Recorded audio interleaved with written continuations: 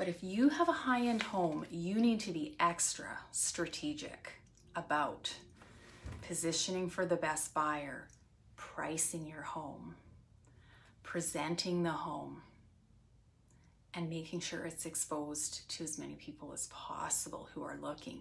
We are seeing, at least I'm seeing, a lot of folks coming from other metro centers across Canada to retire in Lethbridge. So that's great news for the high-end market in Lethbridge. But there's one dynamic that hasn't changed in a very long time, and I've been doing this almost a decade, and that is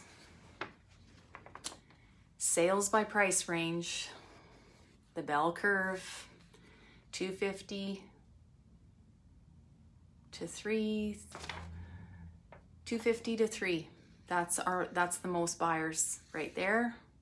200 to 400. That's the top of the curve. Average house prices in Lethbridge have gone up a little bit. We're, I think, around 318, 320 average house price. Used to be in the low 300s even a year or two ago. So that's great. That's great news. But if your house is over 600,000, you are in this 600 to 700 range, 35 buyers in a whole entire year. 35 in a whole entire year. 3 buyers a month. If you're 700 and up, that's these little guys here. Oh, look, hardly any buyers. Oh no. 21 sales in an entire year for 700 all the way to $1 million plus. 21 buyers, not even 2 buyers a month in the entire city of Lethbridge, 100,000 people. Okay? So if your house is 600 plus, couple buyers a month, and they're looking out in Coaldale, they're looking in West Lethbridge, they're looking in 6 Mile, they're looking all over before they narrow it down. So you're competing for those few buyers, and if you're 700 plus, yikes. That's like a needle in a haystack. If you do everything right, you can sell. You can sell your house. But if you price yourself right out of the market because you're one of those folks who, well, I bought my house from the builder 2 or 3 years ago. I paid GST. I had to put 50 grand into the yard for a fence and landscaping and blinds and da-da-da-da-da, right?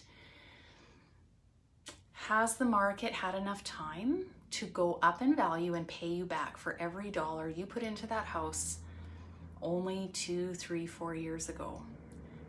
Possibly not.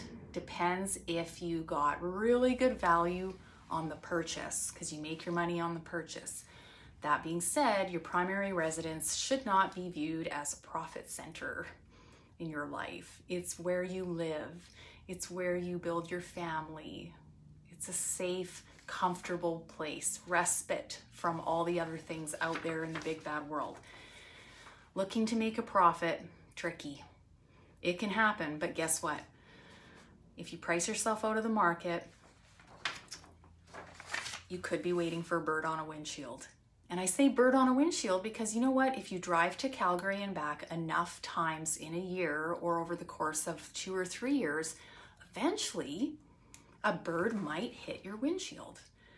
So if you're not super strategic with pricing, positioning, presentation, marketing, all those things on your very high-end home, where you're looking for one of these buyers here, then you're not just looking for a needle in a haystack, you're looking for a bird on a windshield. And that's tough, that's stressful, and it's a gamble. Doesn't mean you'll never get the bird on the windshield, but are you willing to wait it out? Because what if the bird doesn't hit your windshield for 6 months?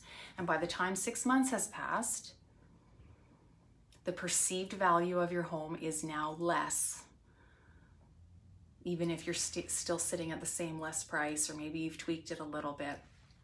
What's the first thing a buyer says when they walk in the door on a house that's been sitting? How long's it been on the market, Carrie? Oh, 97 days. Why? There's only 2 possible reasons a house sits on the market. There's something wrong with it, like a fatal flaw, floor plan, location, smells bad, looks bad, or it's overpriced, or both. So remember, A great realtor can help you find that one buyer, that awesome buyer, the needle in a haystack, which is right here.